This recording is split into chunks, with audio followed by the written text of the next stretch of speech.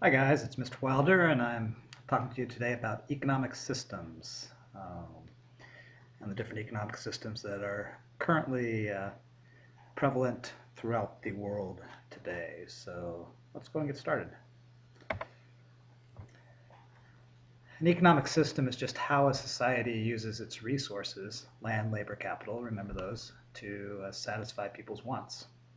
And right now there's basically three basic systems, economic systems in the world: traditional, command, and market economies. There's a fourth system called a mixed market economy that combines parts of a market economy and a command economy. But we'll primarily talk about traditional, command, and market right now. Okay? In a traditional economy, you need to know that these are kind of tribal uh, type of economies where there's not very many of them left in the world today. These would have been like the Indian tribes we used to have in the United States, the tribes that are still in Africa and South America. They tend to have more traditional economies. They center on their family. Decisions are based on customs and beliefs. So it's just kind of how they've always done things economically, and they don't really see a need to change it. And the good of the group or the family always comes before an individual's wants or needs. So you're always taking care of the whole group instead of just yourself. Some other advantages and disadvantages of a traditional economy. Some advantages are there's little disagreement over goals or roles in the economy. The methods of production, distribution are determined by custom. The disadvantages are as a result of resistance to change. They tend to be less productive. They don't. You're not going to grow this economy very much. They do not use new methods, things like computers and things like that, robots, assembly lines. People not in jobs. Sometimes people are in jobs that they're not really suited for. That's just tradition that their family's always done that. There tends to be low productivity, which results in a low standard of living. People don't, there aren't a lot of rich people in a traditional economy, or even middle class people. Tends to be pretty low standard of living, enough to get by on. The next type of economic system is called a command economy. This is also called a centrally planned economy. And it's usually part of a government, a very strong government system where the government has a lot of power and makes most of the decisions instead of the people. The government determines what to produce, how to produce it, and who gets the products. The government determines who is employed, what their work hours are, and what their pay scales are. So the government does all of that. The wants of individual consumers are rarely considered. It's more the wants of the group or the whole country. And the government owns all of the means of production. So all the resources, all the factories, all the land, the government owns all of that. So they can decide what to do with it. Some examples of a command economy. They're usually associated with a socialist government or a communist government. So a socialist type of political system or a communist type of government.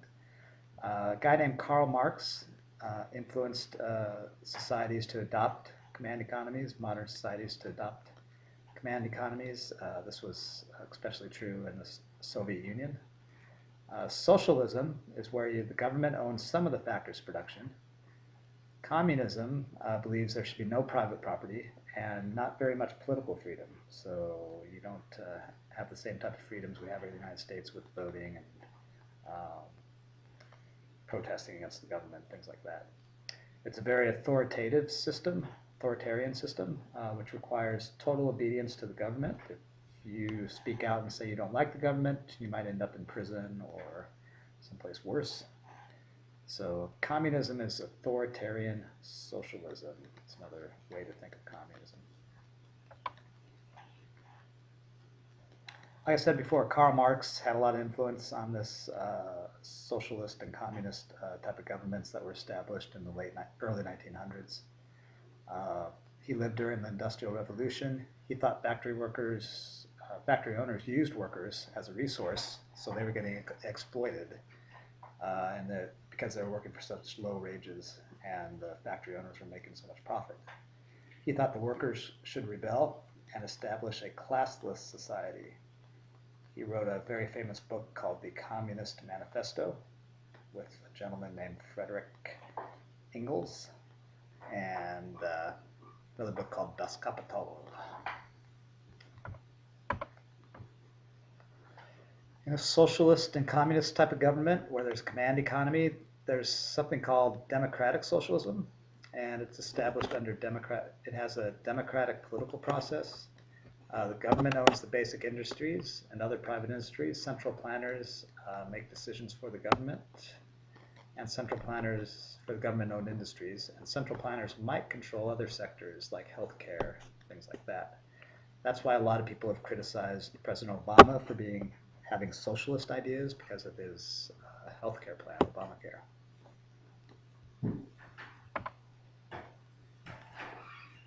There are currently no pure command economies today, so they're all kind of mixed in with these socialist and communist governments.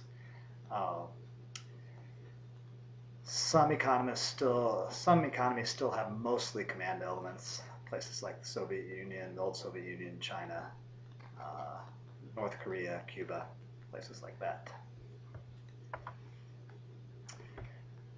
Example of a command economy today is North Korea. It's communist. North Korea used resources for the military, not for necessities.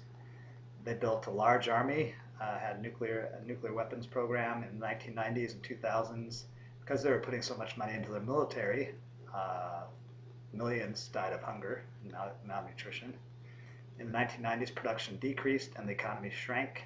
Since 2003, some market activity has been allowed, and their economy is doing a little bit better. But that's an example, again, where a command economy has not been very successful in the world. In theory, command economic systems are fair to everyone, but in practice, there's a lot of disadvantages. Central planners do not understand the local conditions, so they may be in the capital of the country, but they don't know what's really going on out in the rest of the country. Workers have little motivation to be productive or conserve resources because they don't get to keep any of their profits. There's artificially low prices set by the government that leads to shortages because things are so cheap, people buy a lot of it, and then there's shortages. And then people are sacrificed to carry out the centrally planned policies. So the government doesn't worry about people dying of malnutrition or people dying of diseases and things, or schools or things like that. They're more worried about production quotas being met. Okay, last economic system we want to talk about is called a market economy. It's driven by choices of consumers and producers, so basically supply and demand. Consumers spend money and go into business and sell their labor as they wish. Producers decide how to use their resources to make the most money, not the government. Consumers and producers benefit each other when they act in mutual self-interest. So consumers buy the things that producers make the things the consumer wants, and they try to set it at a price that everyone can be agreeable to. In a market economy, it's important that the government has laws to set aside private property so that you can own your business and your business is safe and your property is safe. There's limited government involvement. Another term that's used with the market economy is called laissez-faire. It's a French term that means government should not interfere with the economy. Another term used with market economies is capitalism. You've probably heard that word before. And this is a system having private ownership of all the factors of production. So the land, labor, and capital aren't owned by the government. They're owned by private individuals or private corporations. In a market economy, producers will create products consumers demand. Actual market economies all have some government involvement. There's really no true market economy where the government has no involvement. Like in the United States, the government does have some involvement in the economy. Fundamentals of a market economy: there's a voluntary exchange in markets. The buyers can buy what they want, the sellers can sell what they want. Competition and consumer sovereignty. Consumer sovereignty means buyers choose the products and control what is produced.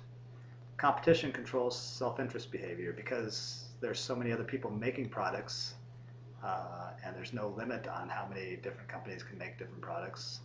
The sellers or producers have to offer a low price or good value to consumers to make a profit. So you can't set your price artificially high and say, well, we're the only one that makes this product. There's usually lots of competition in a market economy, so you have to set your price competitively. There's specialization in market economy. People can concentrate their efforts in the activities they do best. Instead of being told by the government what to do, you can do what you do best. This leads to an efficient use of resources and leads to higher quality, lower priced products in the long run. I want to talk to you a little bit about the circular flow in a market economy. The circular flow model illustrates how interactions occur in a market, and I'll show you that model in the next slide. It represents the two key decision makers, households and businesses. Households represents the people, businesses are the businesses, obviously. It shows how the two markets where households and businesses meet, and we'll see where the goods and services and the resources go. In a circular flow, in a market economy, there's factor markets. Factor markets, these are the factor in the factors of production: land, labor, capital, and entrepreneurship. Product markets are markets where goods and services are bought and sold. So that would include places like Hy-Vee and the mall and online, stuff like that. Okay. In the circular flow model, it shows how the market economies operate. The outside arrow in this model shows the flow of money. The inside arrow shows the flow of resources and products. So here's the circular flow model, and you can see the outside arrows starting with the households. They spend money. That goes into the product market, things that have been made, and that gives the businesses money. The businesses can pay for the resources they need to make their products. That's the factor market. And then that money goes back to the households where they can spend their money again. And then go in the opposite direction. The households sell land, labor, have land, labor, capital, and entrepreneurship. This is the factor market. And then they can buy productive resources, sell their goods and services, and then buy goods and services. So it's kind of a nice little circular pattern there. In a market economy, the advantages are individuals are free to make economic choices and pursue their own work interests. So unlike the command economy where the government decides, in the market economy you get to decide. There's less government control. That means more freedom, especially political freedom. Locally made decisions mean better use of resources and productivity. So instead of the capital of a country making the decision, it's different cities and towns and businesses making those decisions. The profit motive ensures resources are used efficiently because you want to make as much money as you can. You don't want to waste things. Wasting loses money. So you try to be as efficient as possible.